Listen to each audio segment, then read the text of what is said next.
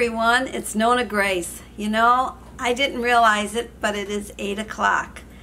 I was looking at the clock that I have on the wall, and my husband asked me if I fed the dog yet, and I said, no, it's only 4:30.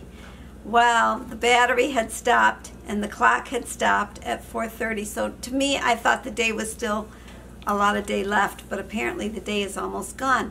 I looked out, and my chickens are still out, so that makes me even think it's still early, but apparently they haven't gone to bed yet. So I fed Jake.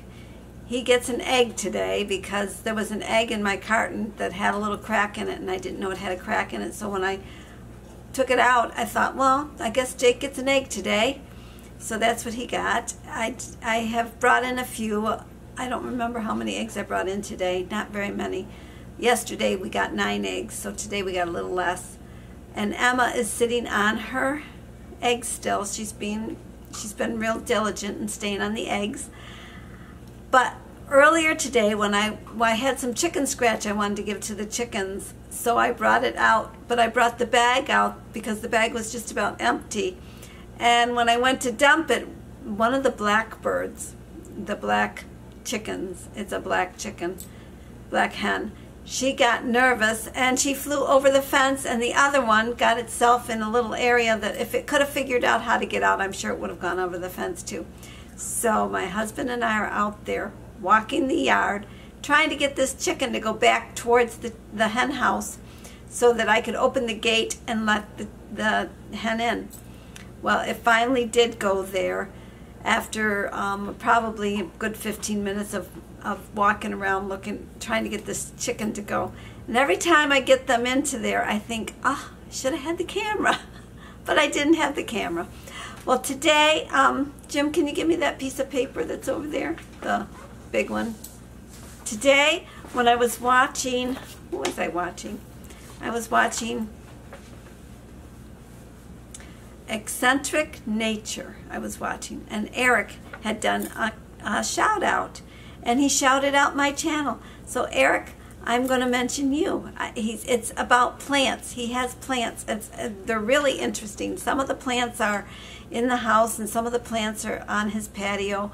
But you know, here where I live, I like to watch some of the ones that actually do plants that are in the house, and talks about care of them and different things that they do, because we can't do a garden just yet. It's still too cold. The other day they had snow in Kentucky, and it's been 47 degrees here, so it's not time to plant our gardens. We have to wait. Probably the end of May or the 1st of June we can start to put a garden in.